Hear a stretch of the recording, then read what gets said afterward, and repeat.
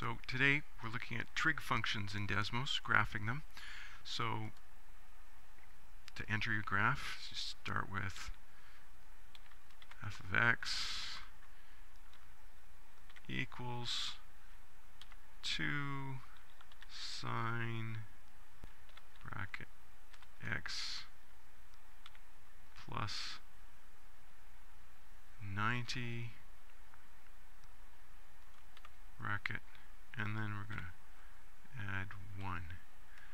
So there's a sine function there, obviously, but we know that our amplitude should be 2, and 2 is here, and 2 is there, so 1 and 3, that's correct, yeah.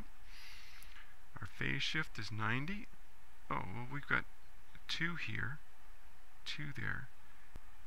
The horizontal axis isn't lining up. So what's with that?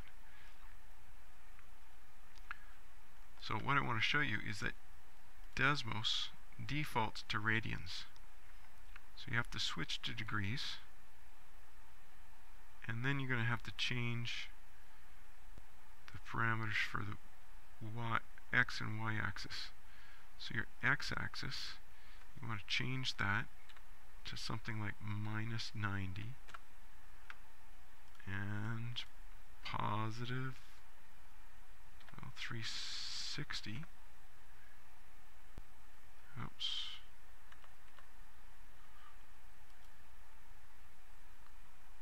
360. What happened to our 90 there? And that's supposed to be negative. There, that's starting to look right. And we have degrees. So there's our graph. It's a sine graph, goes down and up. It's got a phase shift of 90. Well, let's see how this is looking. We've got here a vertical shift of 1. So if we add another line that says y equals 1, it gives us a graph here, and we can add, zoom out a bit.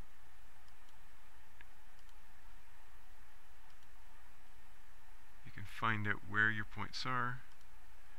You can see that we're going from -1 to 3, so we've got a vertical shift of 1 and a phase shift of 90, because it's a sine graph, and a sine graph looks like a cos graph if you've got a shift of 90.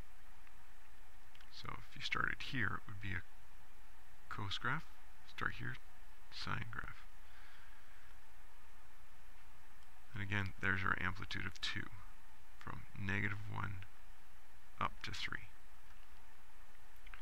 So just remember, use the wrench, change your settings, and you can see the graph the way it's supposed to be drawn. If you're using degrees, like I was in this example.